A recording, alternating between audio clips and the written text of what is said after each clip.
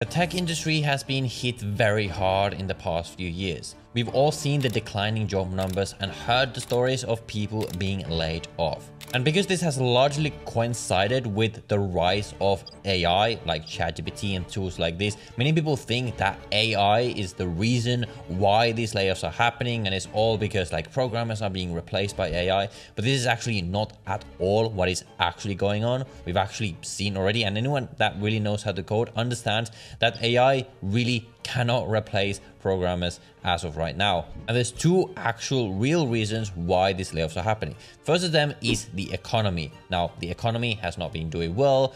In the post-pandemic world, there was a lot of money printing, which caused inflation to go up, which in return caused interest rates to go up. And when borrowing money is expensive generally, and this has happened pretty much throughout history, companies will invest less into growth, as in they're less inclined to hire more people to build new things when the money to actually hire these people is much more expensive because of higher interest rates, which leads to less jobs over time. So I've talked about this before. But the second reason, which almost no one is talking about, is this secret law called the Section 174 change in the US tax code that essentially changes the way in which companies can deduct developer salaries from their taxable income. And this law has actually been silently destroying the tech industry, especially smaller companies, in the past 2 years. So in this video, I'm going to explain what this law is in detail, how this one seemingly insignificant law is so destructive for the tech industry, affecting jobs massively, why no one seems to be talking about this, and why we might actually have some proof that this law might be going away soon, as well as some other reasons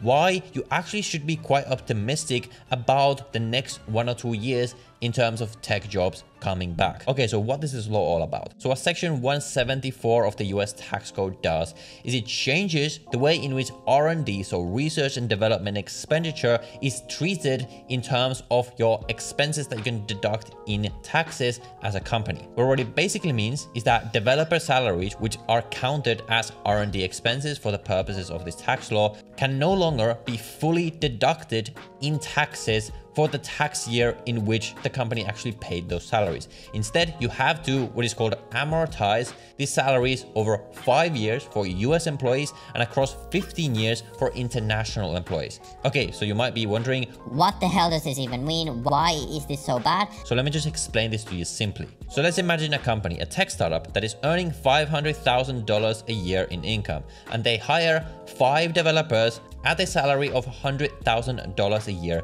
each, meaning that the total profit of the company is $0 because they earn $500K in revenue and then they pay $500K in expenses in developer salaries. And we're assuming for simplicity that they have no other expenses and things like this. Now, in the past, as you might imagine, this would mean that the company would have a tax bill of $0 because they didn't earn any profit. Makes sense, right? But with this new tax change, what this means is that this company can no longer deduct all of these salaries as expenses in their tax returns. Instead, for every one of these 100K salaries, they have to amortize it. So essentially divide up the salary across 5 years. So for every 100K salary, they can now only deduct 20K as expenses in their tax returns. So what will this mean? Again, the same company, nothing has changed about the reality of the business. They're still earning $500K a year in revenue, and they still pay $500K a year in developer salaries. But because of this new law, this is no longer counted as $500K of expenses in their tax returns. Instead, they can only deduct 1/5 of that, so $100K as an expense, meaning that in their tax returns, this company is now thought to have a profit of $400,000. So this $400,000 is now taxable income that the company will have to pay taxes on. And with the current corporate tax rate of 21%, this will mean they have to pay $84,000 in taxes. But wait a minute, they still actually had to pay the $500,000 in expenses. The reality didn't change, it's just the way these are treated in taxes changes. So this company still made $500K, but they still had to spend $500K, but they still somehow now have to pay a tax bill of $84,000 simply because they're not allowed to deduct all of the developer salaries in their taxes, which means that this company might well have $0 in cash, but they still might have a tax bill of $84,000 that they have to pay. So what does this mean? Well, they have to now fire one of these employees where they don't actually have to pay the 100K in order to be able to afford this tax bill. So why is this so terrible for tech jobs? Well, this means that especially for smaller companies that don't have a ton of cash, like bootstrapped companies, for example, now might have a cash flow crisis where they literally have a higher tax bill than the cash that they actually have, which in normal situations should never happen, because the point of tax is that tax is applied only on profit, not on revenue.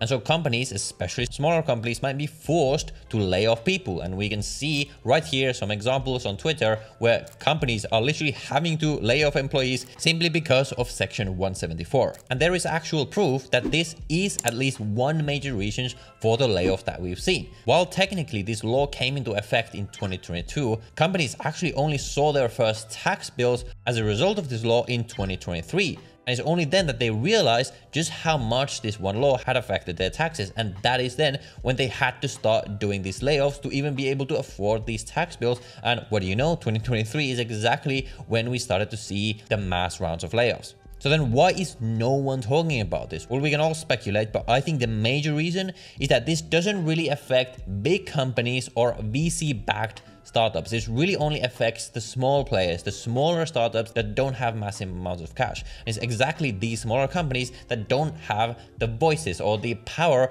to really talk about this at big scale. If this was something that was affecting the bigger companies, I bet they would be talking about this a lot more. So is this the only reason for the layoffs? No, I think it was a combination of two things. It was the economy that affected all the companies, and I've covered this in more detail in other videos, but this one actually probably had a much bigger impact than many people think. But we do actually have some reason for optimism. I found this tweet from this guy called Austin Allred, who's like a big voice in the startup tech community on Twitter, where he actually made a tweet calling out the new Trump administration to fix and remove this idiotic law. And then a few days later, he made it another tweet where he actually said that, for the record, people close to Trump/Vance reached out and are taking this very seriously. We'll see what happens. So it is actually possible that this law might go away soon. Obviously, we won't know, but there is some reason for optimism. The other reason for optimism we have is that interest rates have started to go down. The economy is improving, inflation is going down, and every time in the past when interest rates went down, when we got close to 0% interest rates,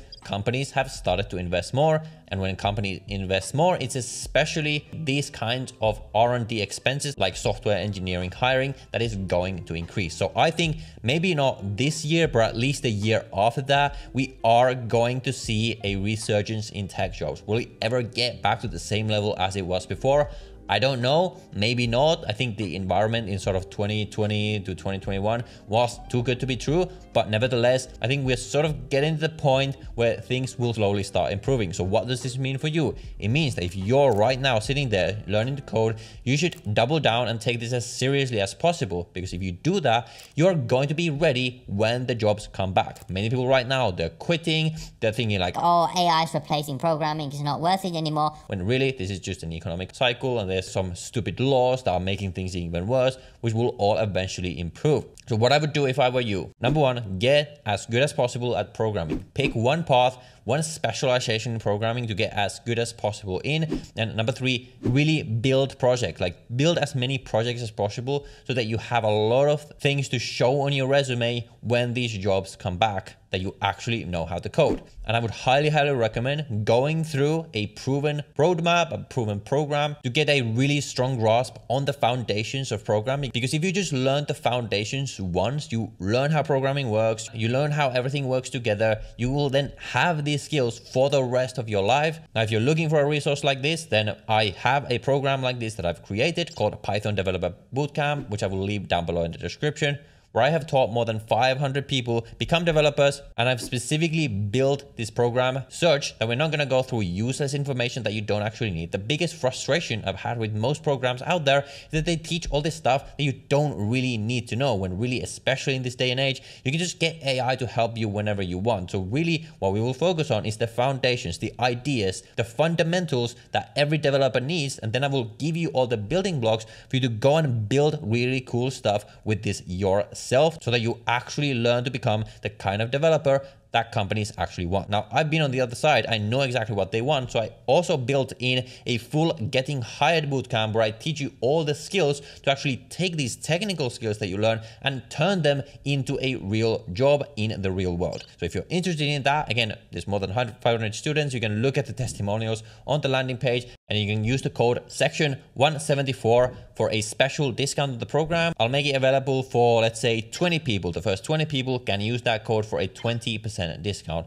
So check that out down below. The last thing I wanted to mention, that whatever the effect of this particular law on tech jobs, what we know that regulations do matter. If you create regulations that create bad incentives, then those will have effects on the economy. Those will have effects on jobs because people and companies always respond to incentives. I previously made a video where I discussed why European tech salaries are actually so much lower than US tech salaries. The fundamental reason why European tech salaries are so much lower is because they have all these useless regulations that make it very difficult to run a business, that make it very difficult to hire people, which leads to companies to simply move out of there into the US and to other countries. If you want to hear this analysis in more detail, then I highly recommend you watch this video right here where I go through in detail. I did a ton of research for that video. I think you will really enjoy it. So watch that video next, check out my program down below, and I will see you in the next one.